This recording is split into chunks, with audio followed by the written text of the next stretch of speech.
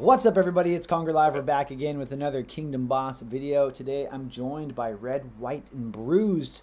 We're going to be discussing what we think are the best buffs, and we're going to rank them from worst to best together. Thank you for being with us today. If you're new to the channel, subscribe for more content. Don't forget to ninja kick that like button. Leave a comment with your thoughts down below, and let's get into it.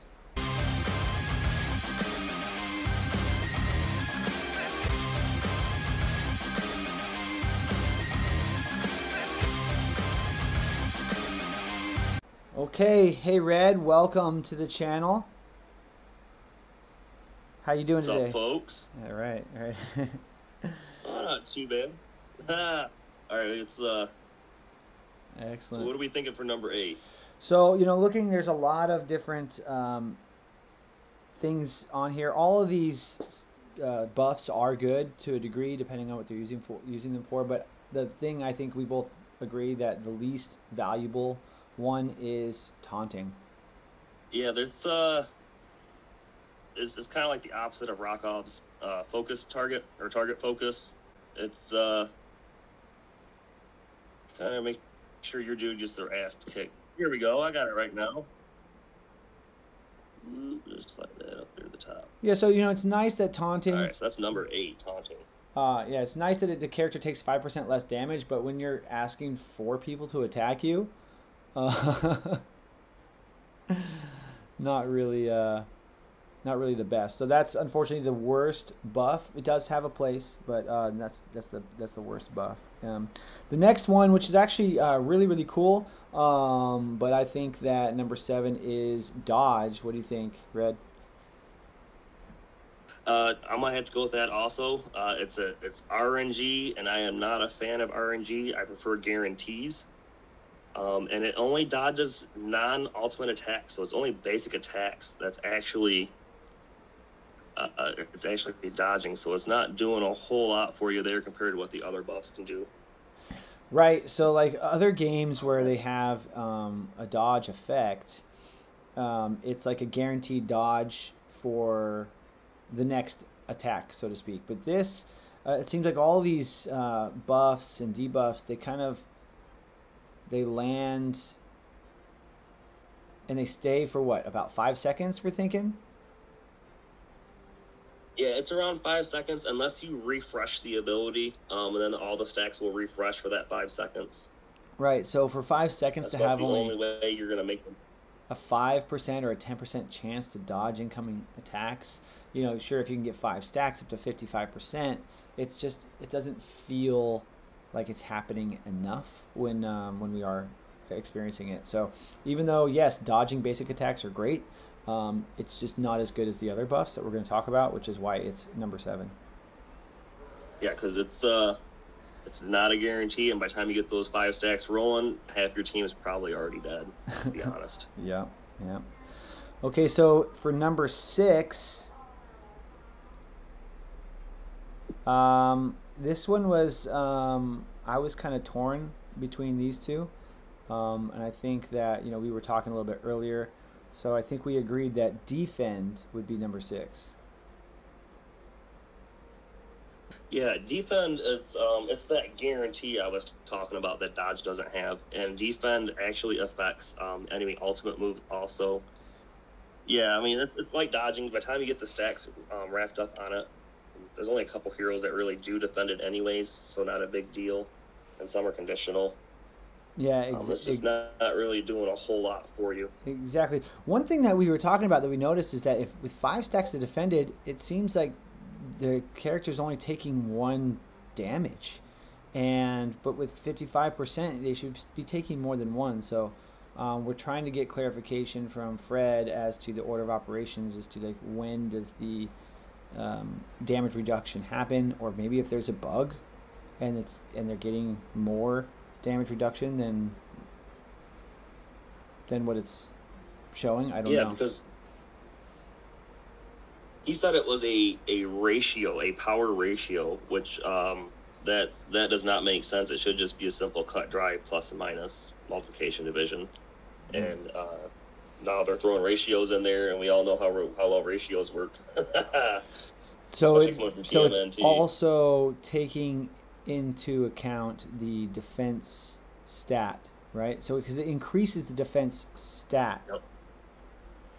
by a certain amount. So if that Yep. ratio, that defense stat gets boosted by 55%, and then maybe there's a combination of like the debuff that reduces attack, maybe that's what's happening. Because I remember in the campaign early on, one of the first scoots I fought, it's like, dude, this guy takes no freaking damage. 1-1-1-1-1. Yeah. It's that power difference in there somewhere. It's got to be what it is. Yeah. Yep. Okay, so that brings us to number 5, which is shielded. Do you agree? Yes. Shielded is a 10%. Let me find it. You guys can all read it for yourselves, but it's a 10% damage reduction for the whole team, which is really nice. And there's a few good tanks that actually do put that out there. Rowan and Alana. Yep, absolutely. So that's actually a huge. A flat 10% damage reduction is great. It doesn't matter what type of damage either. It's not like it's physical or magical specific. It's all damage received. Like anytime you can reduce or increase all damage, like that's just amazing. So I think that this is a very, very good buff to have. Yep. But it's not as good as the others. Though, It's not as good as the other. I mean, yeah. that's saying something, right? It's Reducing 10% damage is only number 5 of these buffs. So that's what I'm saying. These are all great, but this is how we've ranked them. So this and this was another one that was like I was thinking should it be higher, but you kind of convinced me that this next one should have been higher than shielded, and that is regen. Yep. So regen actually works out really great when you pair it with those primal runes, which give you the leech effect. And in boss bash, that's very key to have. Regenerating, so I can find it here. Well, another thing that, the way that regen reads is that it's based on the character's attack stat per second, right? And once again, we think this is a 5-second lasting. Based on kind of what we can count, because we have not gotten confirmation yet as to how long these persist. But if you can also boost the attack of your character, then the regen is also going to be higher. Of course, you talked about in your rune video the attack rune set, using 4 runes for only a 5% attack boost. Feels like a waste when of course leech is definitely way better, which is why you want that. But any way you can boost your attack, there's other ways, right? There's other buffs. We're going to talk about that coming up here in just a minute. Yep. Which is number 3, which really affects that. Yeah. So moving to number 3 is strengthened, right? We increase the strength of our character. We're going to do more damage. We're going to do more healing. Right, because heals and regens are determined on the character's strength, or attack stat, which is pretty interesting. A lot of times in games, healing comes from a different statistic, right, than attack. Yeah, there's like normally a healing stat or like a wisdom stat or something, and I mean strengthened would have been up there higher than 3. But the only heroes that give it are this kind of conditional right now. So right, there's only 3 of the epic heroes that give it, and 2 of them it's very, very conditional. So like, and these are all great tunes that are giving out strengthened. Nettis, Vorzla, and Helga. Now Helga gives it out like candy, kind of like, but Nettis and Vorzla, it's very conditional when they get it. Yeah, which makes it rough, but it's still very good to have because the best defense is a strong offense. Absolutely. So we're down to the last two, and we kind of went back and forth with this a little bit, but not really. We pretty much agreed. So in number 2 is focus. And I want to ask you something, Red. I don't know if you've noticed or seen this, because focus increases crit rate, right? Yep. What I noticed that there's no buff that increases crit damage, but that's fine. We have, runes for that. But this crit rate increase from focused is really, really good. Have you noticed that your heals have crit and you've gotten a bigger heal from a crit heal? Have you noticed that? No, I really don't pay attention too much to the numbers floating around on the screen, other than I'm seeing one pop up when someone isn't dying. That's just pretty upsetting to me. Well, because green. But no, I have not seen. Green is healing, right? When we're looking at this, right? Yep, green is all your heals. And I saw a green crit. I said crit with a heal, and it was a big numbers. And I wish I was recording at that time, and I haven't seen it since. But I'm so much conviction. I believe that your crit chance also affects your healing, not just the damage output. And there's a lot of effects that are triggered from crit on a lot of good characters. So this is why we said focused is really, really, really good stat. Yeah, like you were filling me in, like when Rakov has any of the warbands crit. You actually told me this one. I wasn't even thinking about that when we were talking about focused. You were saying that Rakov on crit, all warbands on crit tend to stun. Yeah, so they're actually very huge. Yeah, they're basic attacks for all warband. When you get him all the way up, he's giving everybody the chance to stun, and that's just pretty nasty. Like stun is a really good debuff, which we're going to talk about in your video. But yeah, that's huge. So of course, last but not least, haste. So I'm gonna say one more thing about. Sorry. Yeah, go ahead. I wanted to say one more thing about the heal crit. There are a lot of games out there, World of Warcraft being probably one of the first that allowed crits on heals. So it's very possible you can. Because I think the crit rate is also only a 2-set for the runes. So. No, that's actually a 4-set. Oh, the crit rate's a 4-set. So crit damage is the 2-set. Crit damage is the 2-set. That's why the brutal set is so crazy. Okay. Because you can stack that 3 times. Yeah. So I mean, if crit rate was the 2-set, oh boy, everyone would be carrying. Oh yeah, healers.